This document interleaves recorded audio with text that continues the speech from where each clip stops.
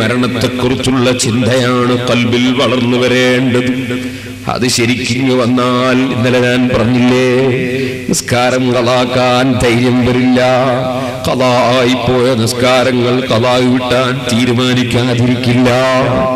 അതേ മരണത്തെക്കുറിച്ചുള്ള ചിന്ത ഖൽബിൽ വന്നാൽ ഇൽമിന്റെ വാല്യൂ മനസ്സിലാക്കാതിരിക്കില്ല. അറിവ് നേടണം, അറിവ് നേടണം, എന്റെ പാരത്രിക ലോകത്തിന് വേണ്ടി അറിവ് നേടണം എന്ന ചിന്ത അവന്റെ മനസ്സിലില്ലാതിരിക്കില്ല.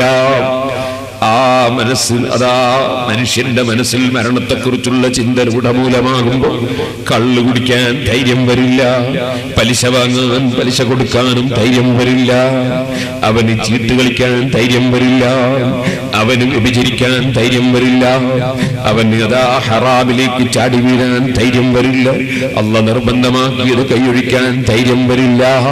മരണത്തെക്കുറിച്ചുള്ള ചിന്ത നമ്മുടെ ഖൽബിൽ രൂഢമൂലമാകണം. ചെറിയ വിഷയമല്ല. മരിച്ചു കിടത്തിയ മനുഷ്യരെ നിങ്ങൾ കണ്ടില്ലേ? കട്ടിലിന്റെ മേലെ കിടത്തിയിരിക്കുന്നു. അവന്റെ മേലെ ഉറുമ്പ് വന്ന് കയറുമ്പോ തടുക്കാൻ അവന് സാധ്യമല്ല.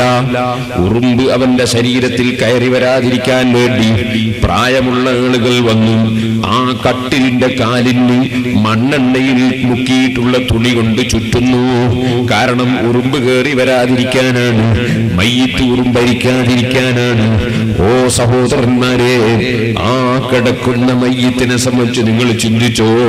രാവിലെ സ്വന്തം കുഞ്ഞിനെ എടുത്ത് ചുംബിച്ച മയ്യിത്താണ്. 2.5 വയസ്സ് 3 വയസ്സുള്ള കുട്ടി, ഒരൽപ്പം വിക്കോടുകൂടി സംസാരിക്കുന്ന പിഞ്ചുമകൻ. ആ പിഞ്ചുമകന്റെ സന്തോഷമുള്ള വാക്ക് കേട്ട് കുറെ എടുത്ത് മടിയിൽ വെച്ച് കളിപ്പിച്ച് ചുംബിച്ച് തിരിച്ചയച്ചവനാണ്. ഇപ്പോൾ അവൻ മരിച്ചു കിടക്കുമ്പോൾ അതേ കുട്ടി തന്നെ ബാപ്പയുടെ സമീപത്തേക്ക് ഓടി വരുമ്പോ പ്രായമുള്ളവര് പിടിച്ചു നീക്കുന്നു. ആ ചെറിയ കുഞ്ഞ് മയ്യിത്ത് കണ്ട് പേടിച്ചു പോകുമെന്നാ പറയുന്നത്. സുബ്ഹാനല്ലാഹ്, രാവിലെ എടുത്ത് ചുംബിച്ച കുട്ടിക്ക് ഇപ്പോൾ നിന്നെ കാണാൻ പറ്റുന്നില്ല. നിന്നെ കണ്ടാൽ ഭയപ്പെടുമ്പോൾ ഈ മരണം അതാർക്കോ വെച്ചതല്ല. എത്ര ആളുകളെ കൊണ്ടുപോയി നമ്മൾ മറവ് ചെയ്തു. പക്ഷേ മയ്യിത്ത് മറമാടാൻ പോകുന്ന സമയത്തും ഞാൻ മരിക്കുമെന്ന ചിന്ത നമ്മുടെ മനസ്സിൽ വന്നില്ല. മയ്യിത്തും മറവ് ചെയ്ത് തിരിച്ചു വരുമ്പോൾ ആ മയ്യിത്തിന്റെ കുടുംബങ്ങളെ കുറിച്ചും മയ്യിത്തിന്റെ മറ്റ് വിഷയങ്ങളെ കുറിച്ചുമൊക്കെ ചിന്തിക്കലല്ലാതെ ഇതേപോലെ എനിക്കും ഒരു ദിവസം വരാനുണ്ടല്ലോ, എന്നെയും കൊണ്ടുപോയി ഖബറിൽ വെക്കുമല്ലോ എന്ന ചിന്ത മയ്യിത്ത് മറവ് ചെയ്ത് തിരിച്ചു വരുമ്പോ നമ്മുടെ മനസ്സിൽ കടന്നു വരുന്നില്ല. ثم قست قلوبكم من بعد ذلك فهي كالحجارة أو أشد قسوة وإن من الحجارة لما يتفجر منه الأنهار وإن منها لما يشقق فيخرج منه الماء وإن منها لما يهبط من خشية الله. ഓ മനുഷ്യ, ഉറച്ചുപോയ മനസ്സുള്ള മനുഷ്യ, പാറ പോലെ ഉറച്ച മനസ്സുള്ള മനുഷ്യ, നിന്റെ മനസ്സ് മയ്യിത്തും മറവ് ചെയ്ത് തിരിച്ചു വരുന്ന സമയത്തും മനസ്സൊന്ന് പൊട്ടിയില്ലല്ലോ. ഒരുപാട് വയല് കേട്ടിട്ടും നിന്റെ മനസ്സിന് മാറ്റം വന്നില്ലല്ലോ. നീ എന്ത് ചെയ്തിട്ടും നിന്റെ മനസ്സിന് മാറ്റം വരുന്നില്ലല്ലോ. അല്ലാഹു അവന്റെ ഖുർആനിൽ പറഞ്ഞു, മാറ്റം വരാത്ത മനസ്സിന്റെ വക്താക്കളെ സംബന്ധിച്ച് ഫഹീഖൽ ഹിജാറത്തി, കല്ല് പോലെയുള്ള മനസ്സ് പോരാ. കല്ല് പോലെ എന്ന് പറഞ്ഞുകൂടാ. കല്ലുകളെ കൂട്ടത്തിൽ പൊട്ടിക്കീറി വെള്ളം വരുന്ന കല്ലുകളുണ്ട്.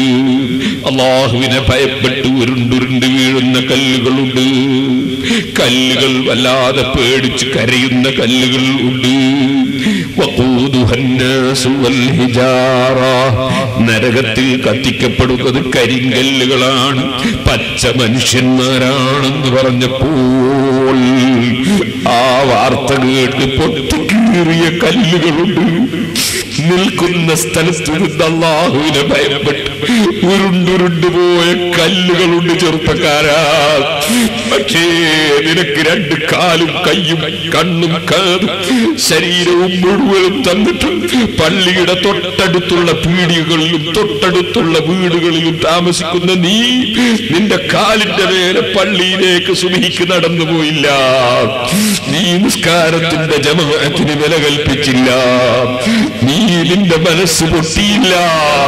അതേസമയം പൊട്ടിപ്പോയ ധാരാളം കല്ലുകളുണ്ട്. അല്ലാഹുവിനെ ഭയപ്പെട്ട് പൊട്ടിയ കല്ലുകളുണ്ട്. ഇന്ന മിൻഹാ ലമാ യഹ്ബിതു മിൻ ഖശിയത്തില്ലാഹ്. മരണം എന്ന് പറയുന്നത് ഒരു ചില്ലറ സംഗതിയല്ല. ആ മരിച്ചു കിടക്കുന്ന നീ സ്വർണത്തിന്റെ മോതിരം കൈക്ക് ധരിക്കുന്നവരില്ലേ? എടോ, നിന്റെ സ്വർണമോതിരം ഊരിപ്പോയി കേട്ടോ. പക്ഷേ നീ ചിന്തിച്ചില്ല, സ്വർണമോതിരം ധരിക്കുന്നത് ഹറാമാണ്. സ്വർണത്തിന്റെ ചെയിനിടുന്ന പുരുഷന്മാരില്ലേ? നീ ചിന്തിച്ചില്ല, അത് കടുത്ത ഹറാമാണ്. നെരിയാളിന്റെ ചുവട തുണി ഇങ്ങനെ വലിച്ചഴച്ച് നടക്കുന്ന കിബറന്മാരില്ലേ? നിന്റെ തുണിയൊക്കെ അഴിച്ചുപോയടോ. ഓ മനുഷ്യ, മരണത്തെ കുറിച്ചുള്ള ചിന്ത നിന്റെ കൽബിലുണ്ടെങ്കിൽ നിനക്ക് അല്ലാഹുവിന് തഖ്വ ചെയ്തുകൊണ്ടല്ലാതെ ജീവിക്കാൻ സാധ്യമല്ല. കുറെ വെള്ളിമോതിരം കൈമ്മൽ വാരിയിടുന്ന ചില ആളുകളുണ്ട്. അതും പാടില്ലാത്തത് തന്നെ. ഒറ്റ വെള്ളിമോതിരം സുന്നത്താണ്. അത് ചെറുവിരലിന് മാത്രം. മറ്റുള്ള വിരലിനാണെങ്കിൽ, പുരുഷന്മാരെ കുറിച്ചാണ് ഞാൻ പറയുന്നത്, മറ്റുള്ള വിരലിനാണെങ്കിൽ ഹറാമോ കറാഹത്തോ എന്നതിൽ പണ്ഡിതന്മാർക്ക് തർക്കമുണ്ട്. ചെറുവിരലിന് ഒരു വെള്ളിമോതിരം സുന്നത്താണ്. അത് വലത്ത് ഭാഗത്തുള്ള ചെറുവിരലിനുമാകാം, ഇടത് കൈയിന്റെ ചെറുവിരലിനുമാകാം. വലത്തേതാണ് ഏറ്റവും ഉത്തമം. ഇരിക്കട്ടെ സഹോദരന്മാരെ, ഒന്നിലധികം വെള്ളിമോതിരങ്ങൾ ധരിക്കുന്നവരുണ്ട്. കുറെ വെള്ളിമോതിരം ധരിച്ചാൽ ഞാൻ ശൈഖാകും ഔലിയാകും ഒക്കെ ധരിക്കുന്നവരും ഉണ്ട്. വിഡ്ഢിത്തമാണ് മനുഷ്യ. ഒന്നിലധികം വെള്ളിമോതിരം ധരിക്കുന്നത് ഹറാമാണെന്ന് തന്നെ പറഞ്ഞവരുണ്ട് കേട്ടോ. സ്ത്രീകൾക്ക് ഇത് ബാധകമല്ല. അവർക്ക് സ്വർണമോതിരം തന്നെ ധരിക്കാം, സ്വർണത്തിന്റെ ആഭരണങ്ങൾ ധരിക്കാം. സ്ത്രീകൾക്ക് ഇത് ബാധകം അല്ല. ഇതുപോലെ സ്ത്രീകൾക്ക് അവരുടെ ഭർത്താക്കന്മാര് നാട്ടിലുണ്ടെങ്കിൽ മൈലാഞ്ചി ഇടാം, അത് വിരോധമില്ല. പക്ഷേ കൈക്കും കാലിനും ഒക്കെ ചില പുരുഷന്മാര് മൈലാഞ്ചി ഇട്ടത് കാണുന്നുണ്ട്. ഹറാമാണ് മോനെ. നിന്റെ നഖത്തിന് നീ മൈലാഞ്ചി ഇടണ്ട, നിന്റെ കാലിന് നീ മൈലാഞ്ചി ഇടണ്ട. നിന്റെ താടിയും മറ്റും നരച്ചിട്ടുണ്ടെങ്കിൽ ആ നരച്ച താടിക്ക് മൈലാഞ്ചി ഇടുന്നതിന് വിരോധം ഇല്ല. ഇത് ഒരു പക്ഷേ നല്ലതാണ്. അതല്ലാതെ നിന്റെ കാലിനും കൈക്കും നഖത്തിനുമൊന്നും മൈലാഞ്ചി ഇടാൻ പോകണ്ട. അത് സ്ത്രീകളുടെ വേഷമാണ്, അത് പുരുഷന്മാർക്കുള്ളതല്ല. ഞാൻ അതിലേക്കൊന്നും ഇപ്പൊ കടക്കുന്നില്ല. മസ്അല പറയൽ എന്റെ ലക്ഷ്യമല്ല. ഇടക്കൊന്ന് ഓർമ്മ വന്നപ്പോഴെന്ന് പറഞ്ഞതാണ്.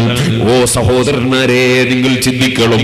ഇവിടെ ജീവിക്കുന്ന സമയത്ത് ഹലാലും ഹറാമും മാത്രം ചിന്തിച്ച് ജീവിക്കാൻ മനുഷ്യന് പ്രചോദനം നൽകുന്ന ഏറ്റവും വലിയ കാര്യം മരണത്തെക്കുറിച്ചുള്ള ചിന്ത തന്നെ. അക്സിറൂ ദിക്റ ഹാദിമിൽ ലദ്ദാത്ത്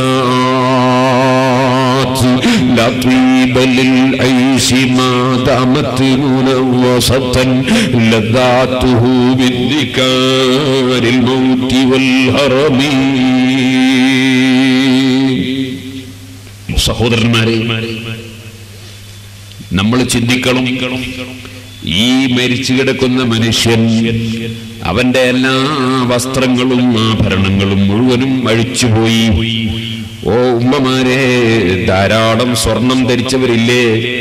എല്ലാ സ്വർണത്തിന്റെ പണ്ടങ്ങളും അഴിച്ചുപോയി. മോതിരങ്ങൾ ഊരിവെച്ചുപോയി, വാച്ചുകൾ അടിച്ചുപോയി, എല്ലാം അഴിച്ചു വെച്ചുപോയി. ഞാൻ പറയട്ടെ എന്റെ ഉമ്മമാരോട്, അല്ലാഹു തആല നിങ്ങൾക്ക് തന്ന സ്വർണത്തിൽ നിന്ന് ഒരു ചെറിയ ഭാഗം നിങ്ങൾ അല്ലാഹുവിന്റെ ദീനിന്റെ സ്ഥാപനത്തിന് കൊടുത്താൽ അത് നിങ്ങൾക്ക് മരിക്കുമ്പോൾ കൊണ്ടുപോകുന്ന സ്വർണമാണ് കേട്ടോ. നിങ്ങളുടെ കാതിലും കഴുത്തിലുമുള്ളതൊന്നും തന്നെ മരിക്കുമ്പോൾ കൊണ്ടുപോകുന്നതല്ല. അതിനി ആർക്കാണ് വേണ്ടത് എന്നതിനെ സംബന്ധിച്ച് ഇവിടെ മത്സരം നടക്കാൻ പോവാണ്. മക്കള് തമ്മിൽ തല്ല് നടക്കാൻ പോവാണ്. കാരണം കാരണം പൊന്ന് ആർക്കാണ് വേണ്ടത്? ആരാ കൂടുതൽ എടുക്കുന്നത്? തല്ല് നടക്കാൻ പോവാണ്. അതേ സമയത്ത് നിനക്ക് ഉപകരിക്കാനുള്ള സ്വർണം അത് നിന്റെ ജീവിതത്തിൽ നീ ധർമ്മം ചെയ്തത് തന്നെ.